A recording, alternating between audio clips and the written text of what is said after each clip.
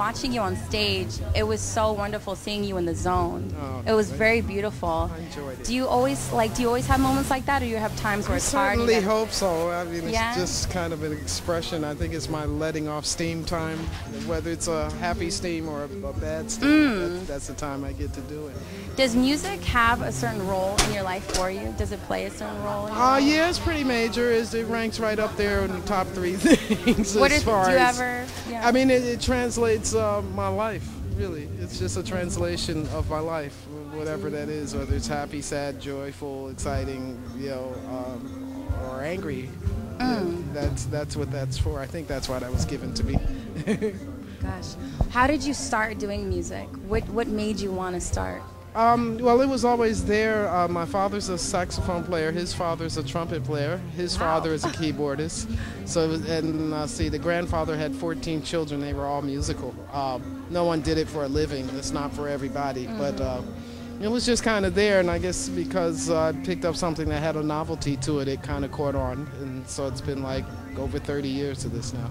That is so amazing. Thank you. Was there a point in your life, maybe when you're a little kid or when you just before that point you started playing music, where you were like, this is it, this is what I want to do? I started in junior high school, and I think by the time I was a junior in high school, I knew this was what I wanted to do.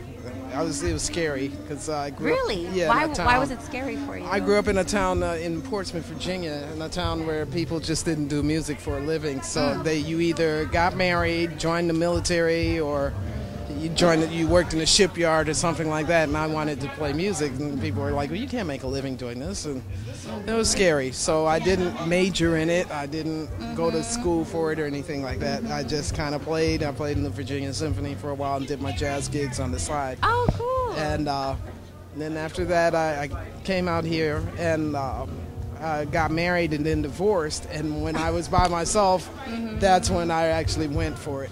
Oh my gosh. So this must be a very empowering moment for you then. Yeah, being able to do what you want to do regardless of what other people think. Yes. And that's very hard for people. Yeah, it is. It's a scary thing to do, realization. but I'd rather do this and be happy than to be rich and be unhappy. And unhappy in life. Yeah. Totally. Thank you so much. Thank you. Okay, we're here at the Pasadena Jazz Festival. I'm Ashley from MusicPeople.